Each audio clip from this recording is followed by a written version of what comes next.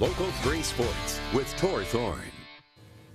After notching a 5-0 win on Friday night, Michigan Tech hockey welcomed in Bowling Green again tonight for the second in a best-of-3 series in the first round of the CCHA playoffs.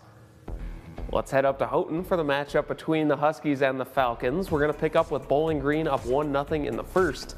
Spencer Kirsten comes flying in off the edge. The quick wrister gets through, and it's 2-0 Falcons. But still, first period, Huskies attacking here. A nice pass across the ice finds Blaze Richards, who scores it between the legs of the goalie. It'd be 2-1 heading into the second.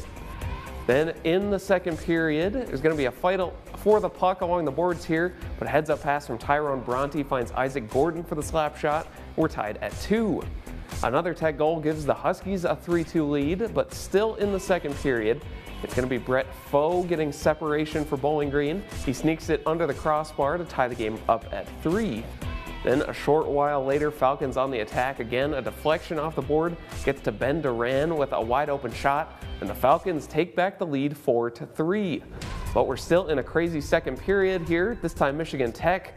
The shot deflected initially, but Bronte there to finish the job, and we're tied up at 4. Now still in the second period for this next shot. The setup shot gonna find Jack Works right next to the net, and that's another lead change. Tech leads 5-4 heading into the third. Then picking up early on in the third period, it's gonna be Foe again, all alone, gets it to go stick side. That's gonna tie the game up, back up at 5. Then moving ahead, nearing the end of the third period, Huskies on a power play, looking to close it out. They find Mosley wide open for the slap shot, and that's how this one would end. The Huskies hold on to win a thriller up in Houghton to advance by a score of 6-5.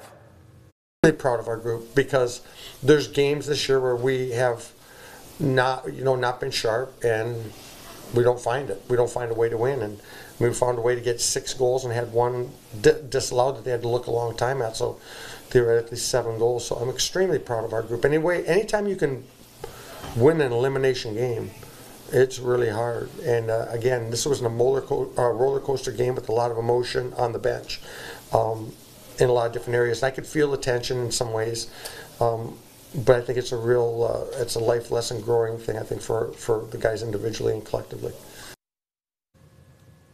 And for NMU hockey tonight on the road versus Minnesota State, they lose to the Mavericks by a score of 6-1.